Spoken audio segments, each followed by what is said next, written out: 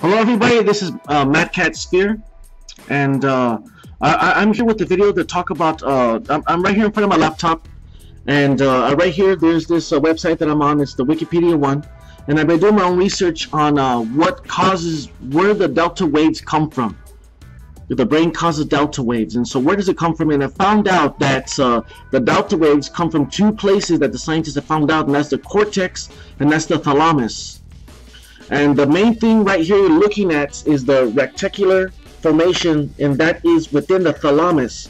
And the reason why I'm showing this is because it's connected to the brain stem, which is a big old huge thing that's involved with human life and humans being able to live.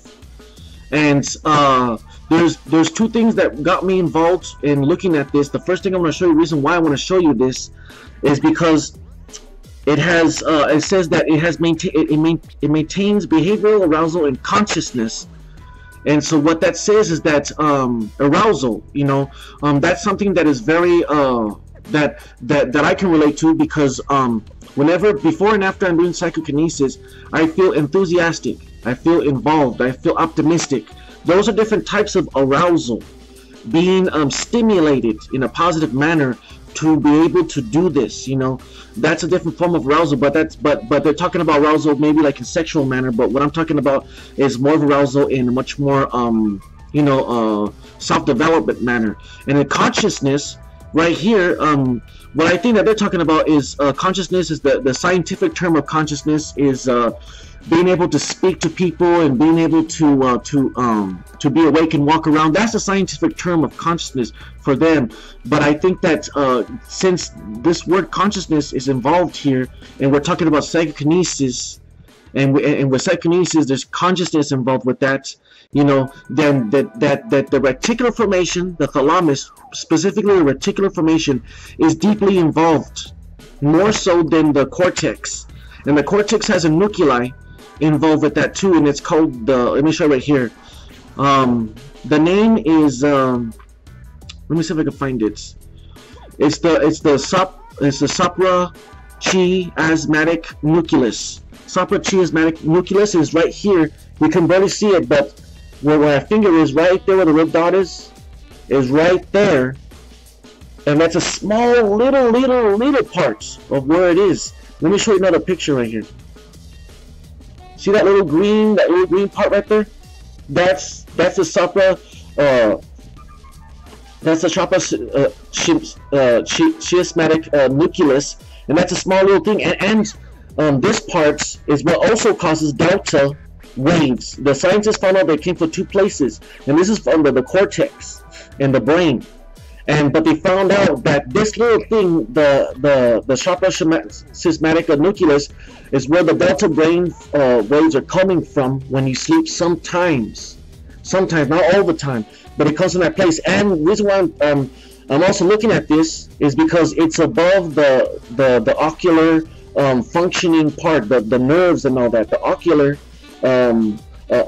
aspect of how the brain sees with the eyeballs and everything like that. And the reason why I'm talking about that is because the ocular nerves and the ocular functioning organic part of the brain, of how it sees, is closely around this part right here. And what do we do when we do psychokinesis? We're looking, observing, calculating, understanding by mostly visual context, external visual context, and that this suprachiasmatic nucleus is right there, right where the eyes are, is right around here, is real close. And let me see if I can find something else. See, it's and I could go over here to this one, go to the Wikipedia, and it's gonna show a little picture right. Let me show it to you. Right here, man. This is the eyeball, the bulb of eye, and this is like the nerve and all that. And right here is where this is like looking. This is a spinal. This is from the bottom looking up, looking from the bottom up. This is where the picture is, looking like if you're laying down onto the person looking up at them. This is the spinal thing, and this is the thalamus. And right here, close to this, where the nerves are of the eyes for the brain, right there is the suprachiasmatic nucleus, right under all this area right here, and it's closely connected and functioning, I suspect, with the eye and everything.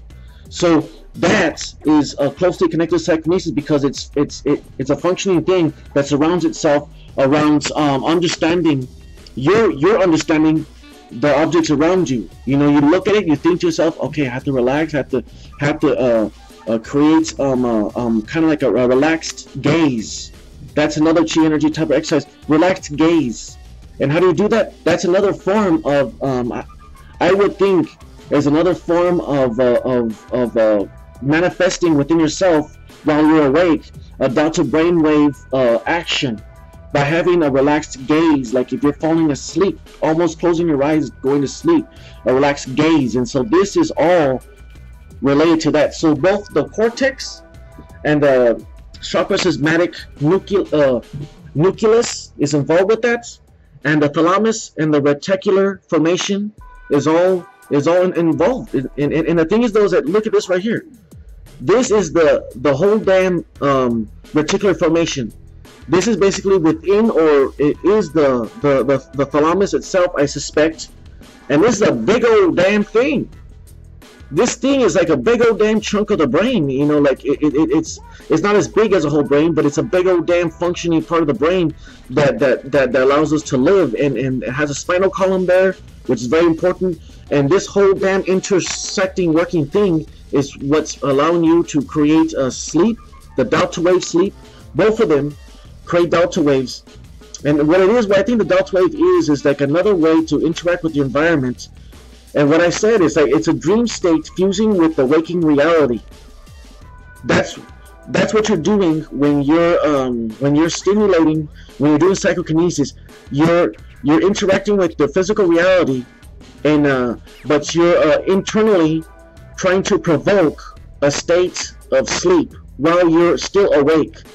And the only way to do psychokinesis and to interact with your reality without touching your reality is by stimulating and by provoking these things. Now, I don't know exactly, you know, because it's made up of three parts.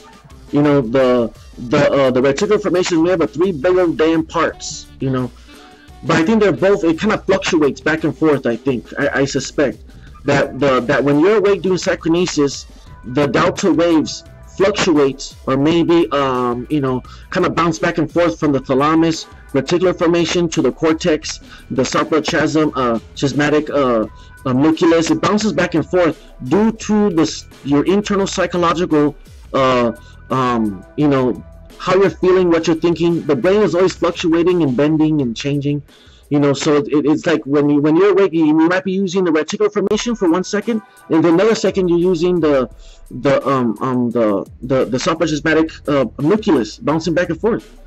And so the thing is, also, what I wanted to end with this is that I don't know how you could, because what I'm trying to do is I'm trying to figure out how to provoke this more easier, more faster. And the only thing I can say is that when you're asleep, everything is shut down. Your auditory hearing is shut down.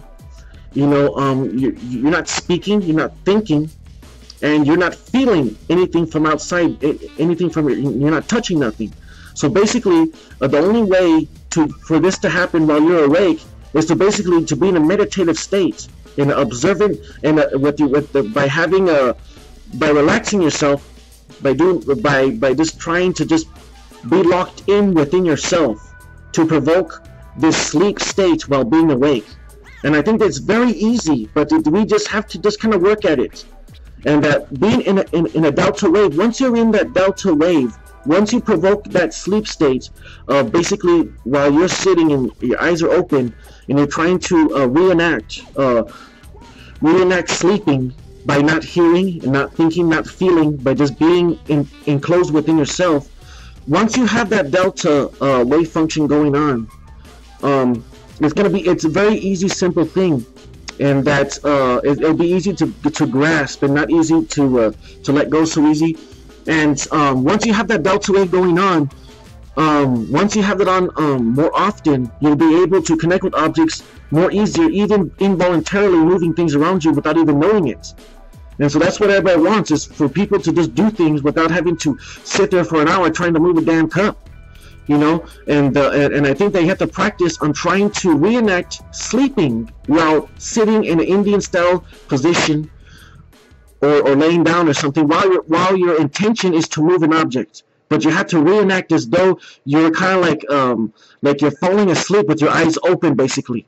Like everything becomes numb and dull and quiet, and you have to reenact that. And I think that that's one technique that we can do immediately without having to take herbal supplements or having to meditate. You know, those kind of hassling things. And I think that this will be easy. As Richard says, "Base Mad Cat's Fit."